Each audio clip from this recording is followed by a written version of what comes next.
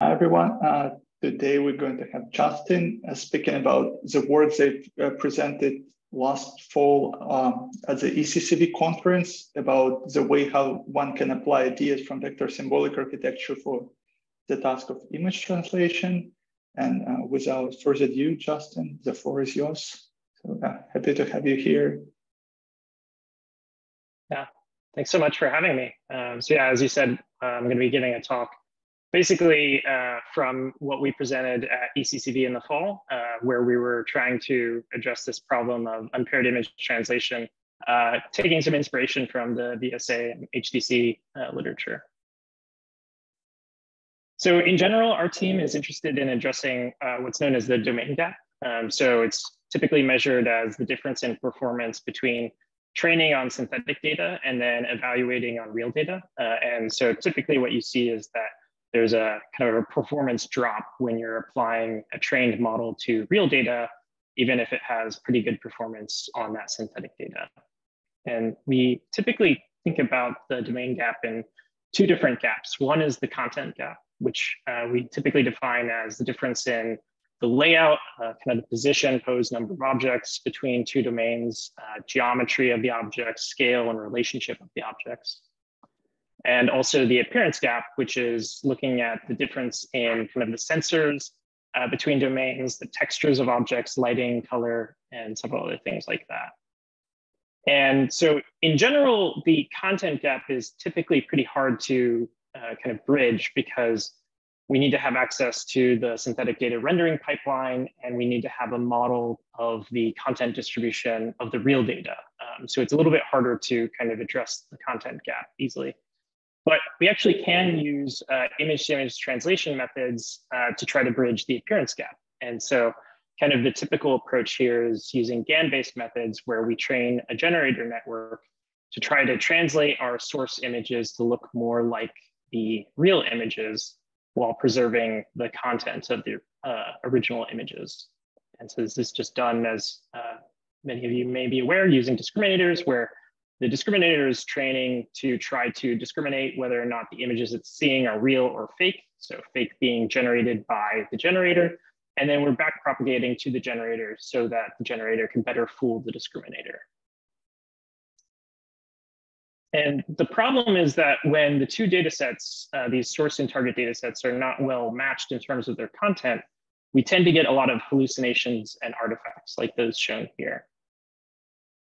And kind of specifically in this example, we can see that it's probably due to the layout gap that is really causing these hallucinations, where we can see that the difference in the distribution of the sky label and the vegetation label between our source and target domains is pretty stark. And we indeed see that these regions that were originally labeled sky in the source domain kind of get flipped to what basically look like vegetation or tree image features in the translated image. So this is typically referred to as semantic flipping.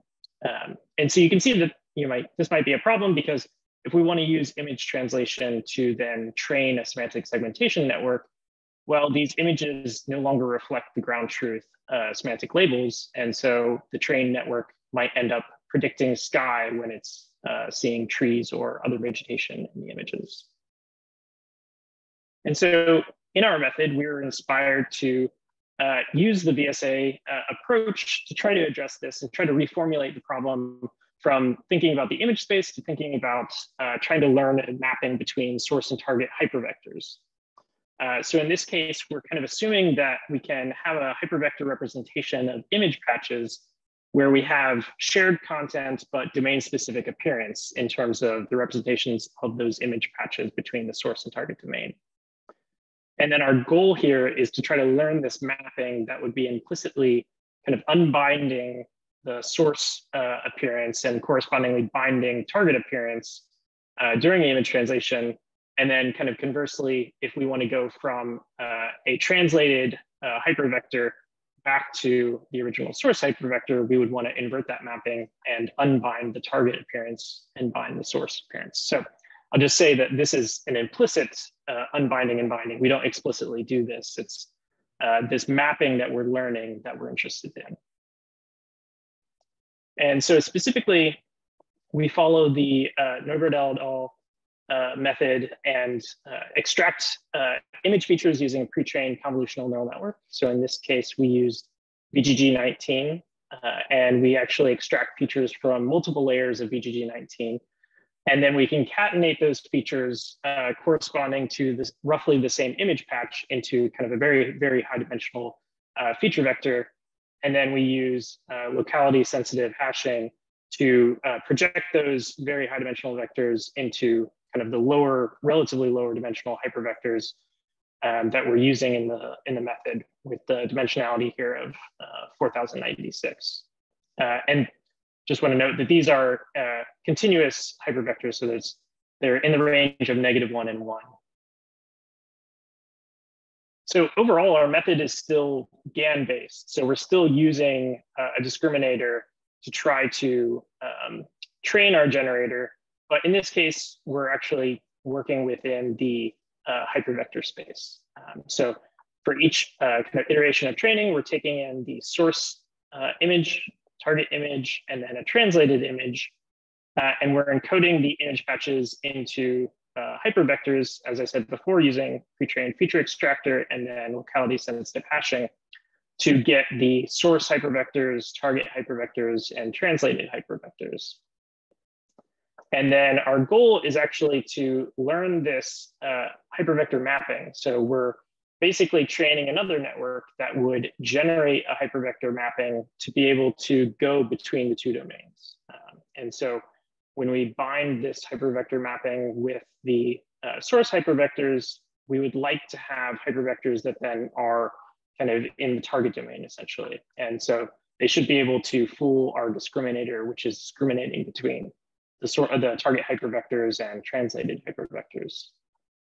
And then we use that same mapping hypervector to bind with the translated hypervectors. And in this case, we're trying to get the reconstruction of the source hypervectors. And in this case, it's we call it a VSA loss, but it's just basically the cosine distance between the source hypervectors and these translated hypervectors mapped back to the source domain. And so feel free to ask questions at any time. This might be a good moment if there's any questions about the method. If not, I'll just kind of continue kind of demonstrating some of the results that we show. So in general, we are trying to match the appearance of this target domain, which is cityscapes shown on the left, while preserving the content of our original domain, which is the synthetic GTA 5 video game images. And here we're just kind of showing some different regions within the image where we have obviously kind of similar content, but different appearance. And so just to highlight, for instance, in Cityscapes dataset, we typically have kind of white lane lines versus in GTA, it's typically kind of like a yellow lane line. And so you can see in our translated images, we have indeed translated those to the kind of more typical white lane lines. And then the other kind of main feature that you can pick up on is that the cityscapes images tend to have this kind of like more gray, smoother roads, whereas GTA has kind of a more cracked appearance and is typically darker. And you can see, obviously, in our translated images, we have these nice smooth roads that better match the appearance of the target domain. And another thing to point out is just, it might be a little bit harder to appreciate, but we tend to get better kind of reflective properties on the cars as well. So a little bit more of like these highlights in the cars that are translated, which appear a little bit more photorealistic than in the original GTA images. Another nice kind of property that just kind of falls out of this approach is that we have temporal consistency across video frames as well. So we actually can apply this to video streams of GTA 5 and see that we don't see any kind of artifacts or changing, drastic changing of the translated images, which actually you tend to see across a lot of different image-to-image translation approaches. There's just kind of different, very large differences even for similar frames when using a lot of other image-to-image translation approaches.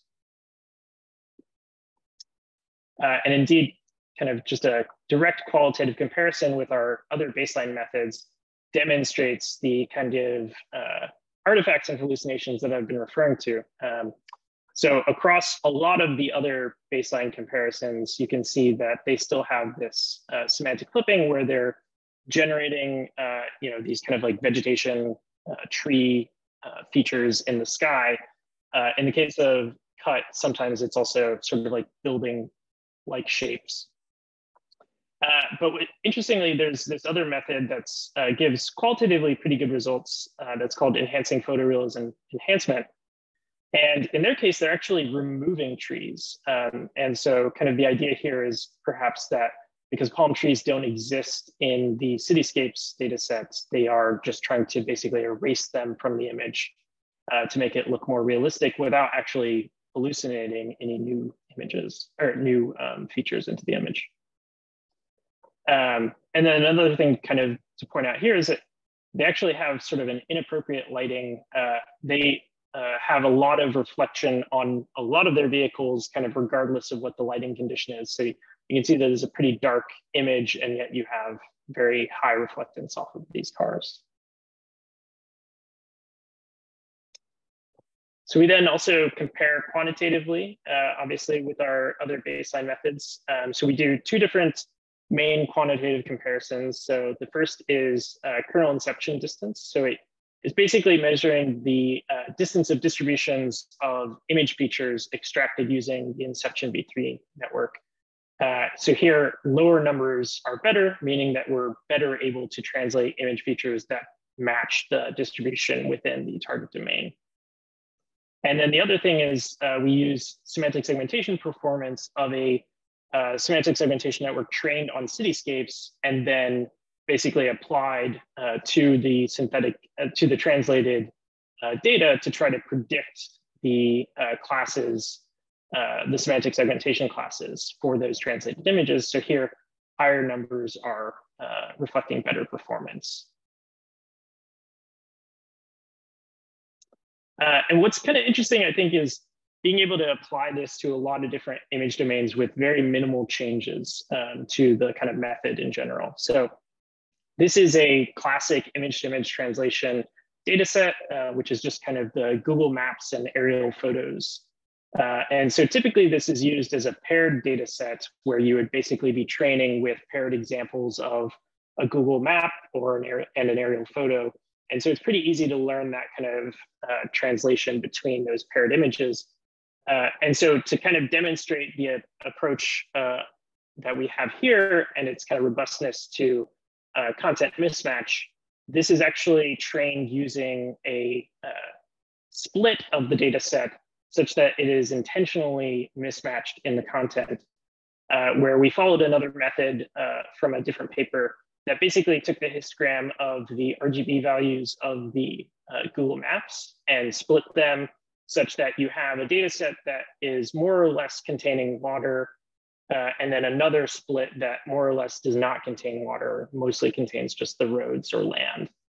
And so you can actually hopefully appreciate how difficult this translation actually is, because what we're doing is we're training with these source Google Maps, but with the target data set being aerial photos with largely without water. So there are some examples of water in these in this split, but the majority have just kind of roads and land. So it's actually pretty difficult to try to learn this translation and have realistic water be translated when you have very few examples of it. And so I think the images for the real images are pretty compelling, and you can tell obviously that they are not exactly the same as the ground truth, because again, this is an unpaired approach, so we don't have access to the exact same image when we're training. And then we can go from the aerial photos to the Google Maps, doing the same thing. And so you can see that these are, obviously able to preserve the content and able to match the, I think, color pretty well. But this is a much more difficult situation because a lot of these maps contain, say, like roads and paths, especially in these forest regions, and parks that are actually pretty hard to see even as a human with your naked eye, like kind of understanding where these paths exist. So it's a pretty challenging translation in general. And hopefully it'll be easy to appreciate that just how challenging it is when looking at the comparison of other methods using this kind of intentionally mismatched content split. So most of the methods do not do a very good job in general. And in fact, cut and SR unit are neither of which are able to even translate and maintain the water feature that's in this image the way that ours is. And for the translation to the Google Maps images, none of them are able to preserve the water or the highway.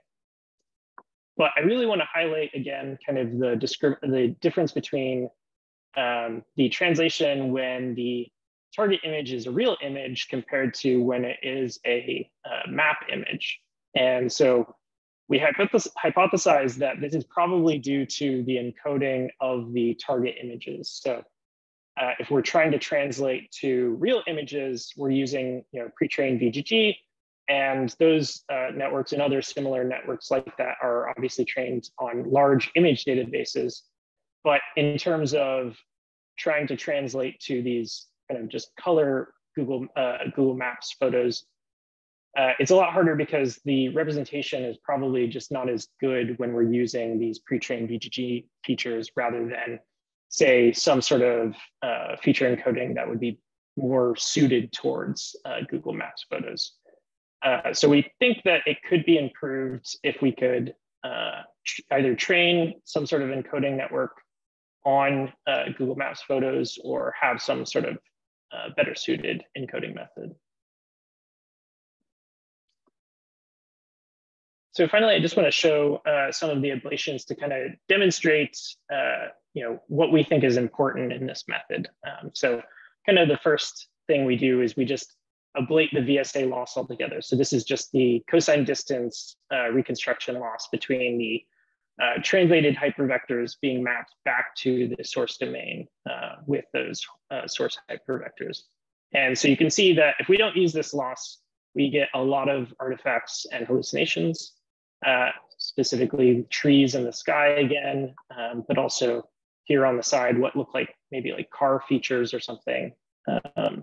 And the Mercedes-Benz hood ornament, which if you have seen any other image-to-image translation methods, a lot of times this will be hallucinated onto the hood of the car, which may or may not be a bad thing.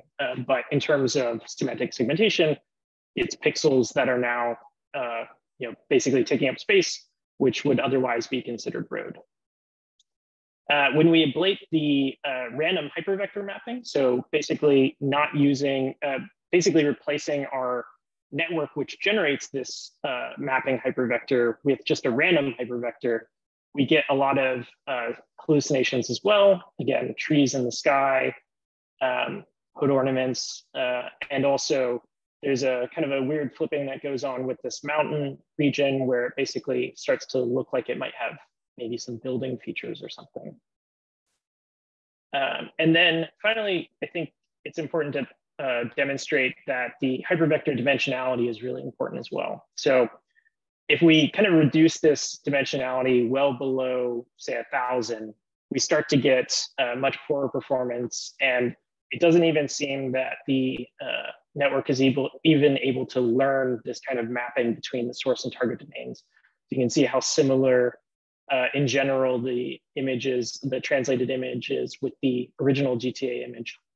But we also see this kind of weird noisy effect in the translations as well, compared to, for instance, the full model where we have, again, smooth road, white lanes, white lane lines, and kind of better reflections on cars, and this kind of more gray hood of the car, of the ego vehicle, which is more typical of cityscapes.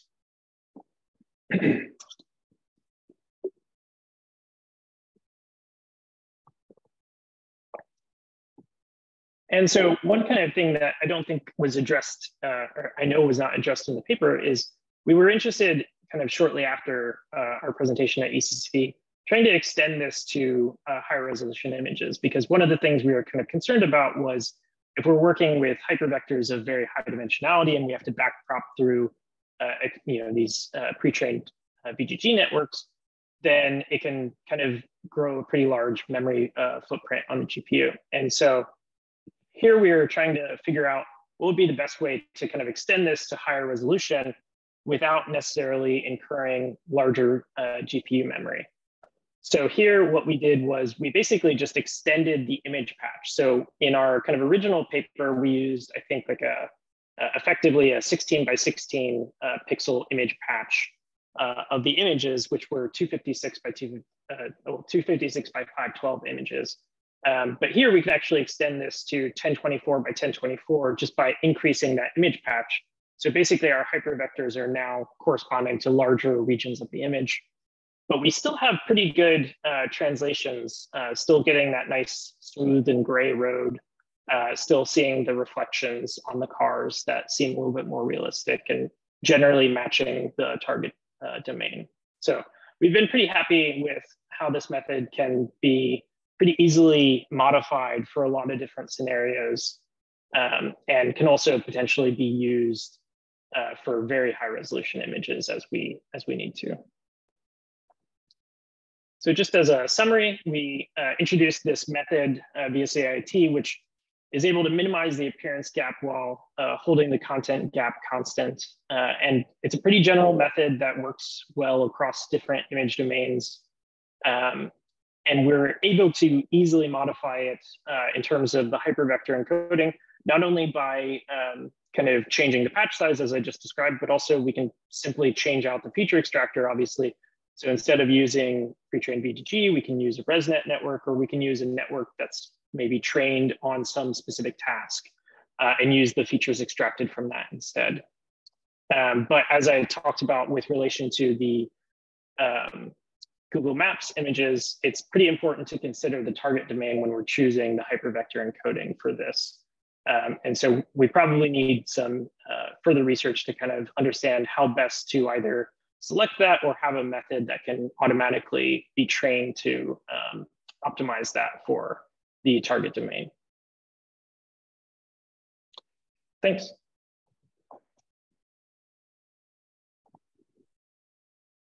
Yes, thanks for the presentation, Justin. Why don't we start with questions? I have a few, but I think if anyone else would like to start, please go ahead.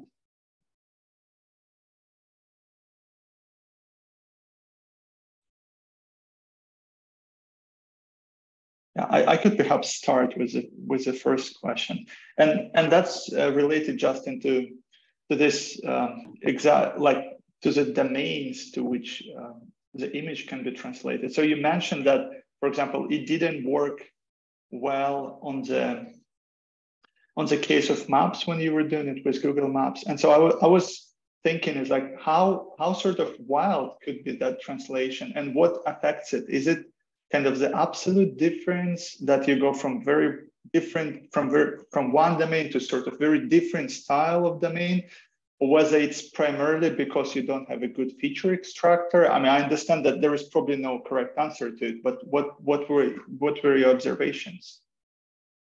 Yeah, I think we've hypothesized that there's probably two different things going on. One is, as I mentioned before, when we don't have a very good feature extractor, where, for instance, as we're going through the layers of VGG, for instance, it's possible that we're starting to kind of lose signal with these images that aren't well suited to these pre-trained networks, sort of kind of out of the distribution of what they've been trained on. And so kind of the later layers might actually be less meaningful. And actually, if I remember correctly, in this method, we ended up selecting earlier layers and kind of changing the configuration of the feature selection so that we would better be able to get kind of the most information in these hypervectors. So that's one thing. The other thing is that I think when we're going from kind of very kind of dense features to like kind of in terms of spatial, like kind of the spatial distribution of features, kind of these dense features to very kind of like sparse color regions, essentially, you're basically having to like remove information from these source images. And so I think that can just end up being kind of crude, essentially, for lack of a more technical word. So you end up with, either being all kind of green or kind of noisier representations. So if you really zoom in on some of these images, they look not so great. They're not very clean. And so I think that's attributable to just kind of having to essentially go from a lot of dense spatial information to very sparse. So it's, in a way, it's not only like translating the style, but in some sense also coarsening, sort of, you have to be able to coarsen the image as well. And I think, just to follow up on that, this is a kind of a topic of interest for us in general, is that like, we talk about content and appearance, but a lot of times those things are kind of intermixed and not easily separable.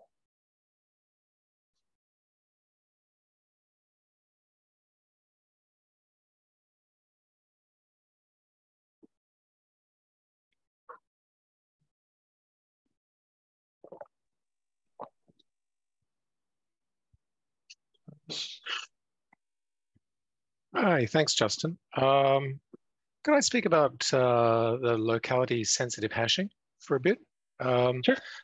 I'm presuming you're doing that just as a convenient dimensionality reduction process, just to get the vector dimensionality down to something that's a bit more manageable. Yeah. I was wondering if there's anything specific about the LSH. So yeah, I'm just considering sort of using that versus something like just a projection matrix to project it down into a lower dimensionality. I mean, I know very little about LSH, but I'm presuming that there are some non-linearities or product terms in there. And I'm just wondering whether, I mean, I presume that really all you're relying on is maintaining the cosine angle relationships approximately between the input and the output domains. And I'm wondering whether something like an LSH might introduce some weird effects somewhere along the way, that perhaps using a straight projection matrix might, in some sense, just shrink the dimensionality, whereas LSH perhaps maintains a local relationship things together which wouldn't normally be brought together. So just wondering whether you've done any work with exploring what properties that using the LSH might introduce or not introduce, over and above the obvious reason of just reducing the dimensionality. Yeah, just to clarify, kind of following the Neubert et al. Paper, the LSH is really just random matrix projection using normalized vectors, essentially. So we're normalizing the concatenated feature vector, and then we're normalizing each of these randomly sampled vectors of the projection matrix. And so basically we're taking the cosine similarity between our very high dimensional feature vector and each of these rows within our random projection matrix. Right. So you've basically used LSH more as a label to explain what it's doing for the particular target audience, rather than. Yeah. Okay. Gotcha. Yeah. Thank you. Yeah. Sorry about that. But it does bring up so actually kind of an interesting aside related to the method, though, I think, is that the way we actually do it is we use convolutional neural networks rather than actually flattening out vectors and doing very, very large random matrices. But it gives us flexibility, because then we can use convolutional layers essentially to try to select features. So we can do things like dilation, we can change the image patch size, things like that, as I kind of alluded to before. So it gives us a lot of flexibility in kind of how we want to be able to basically take these image features from the VGG network and then get a hypervector from that.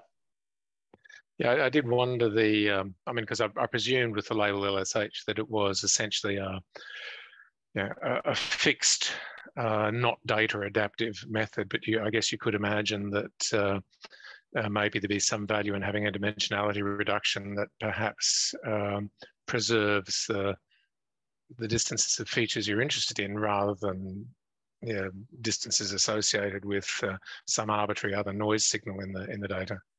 Yeah, I think it would be interesting. So I think one kind of problem that I've noticed in some of the image translations is that I don't have any examples here, but basically sometimes this kind of cracked region of the road, the texture of it can look a little too similar to kind of like vegetation or grass. And so occasionally we'll get kind of like this green color added to the road right in front of the car, where I'm not exactly sure what's going on there, other than there's probably some sort of textural similarity to other features that are being confused. And so having some sort of encoding method that is more aware essentially to what you're interested in terms of being able to have less clashing with these types of textures that are similar between the source and target domains. Thank you.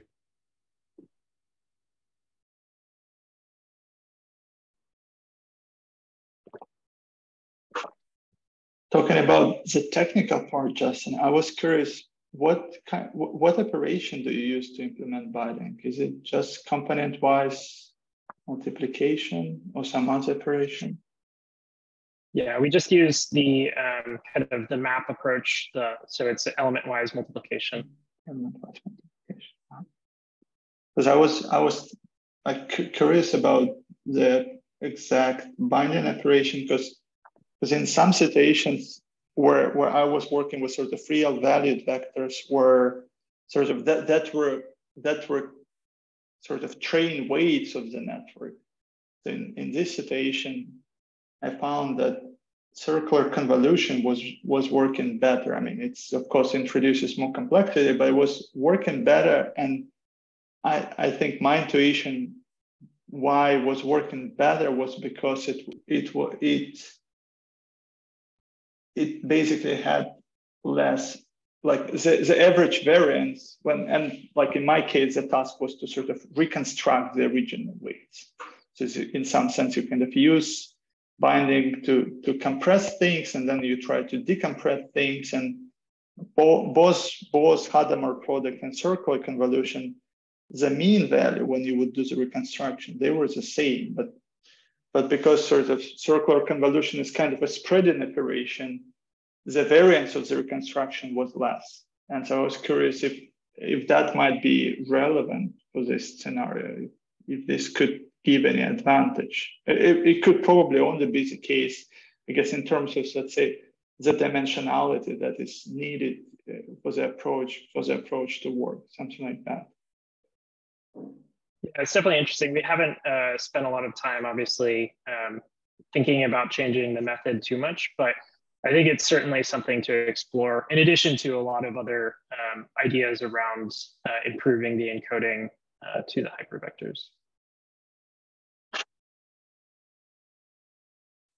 And when it comes to this encoding, do you primarily think in terms of like some other sort of trainable methods, like kind of trying networks from other architectures like ResNet or something like that? Or do you see, like in this scenario, a place for some sort of standard feature extraction methods, like from the standard sort of from the computer vision literature?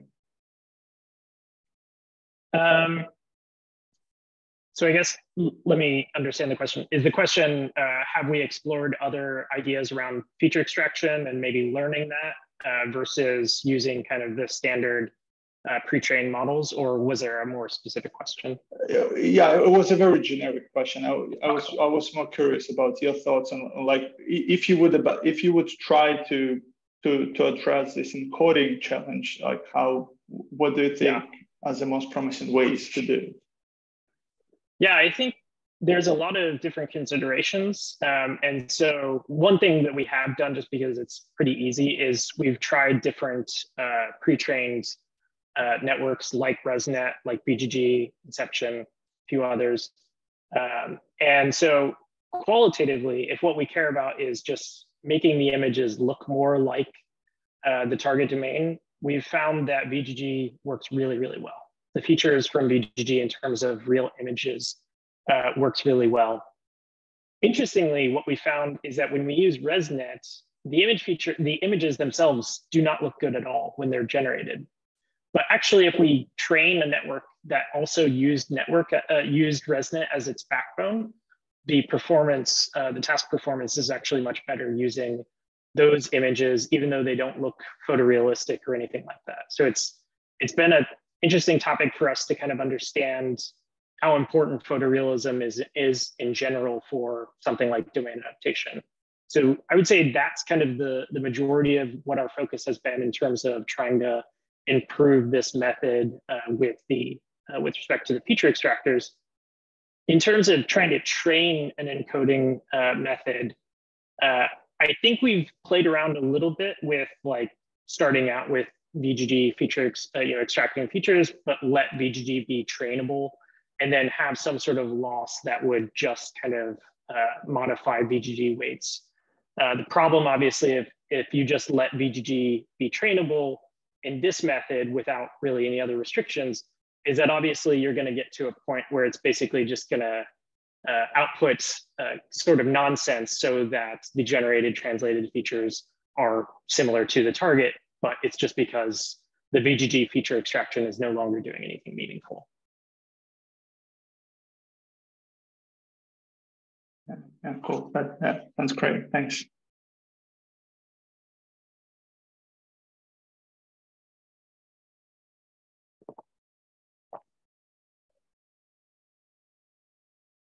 Do you have any other questions from the audience?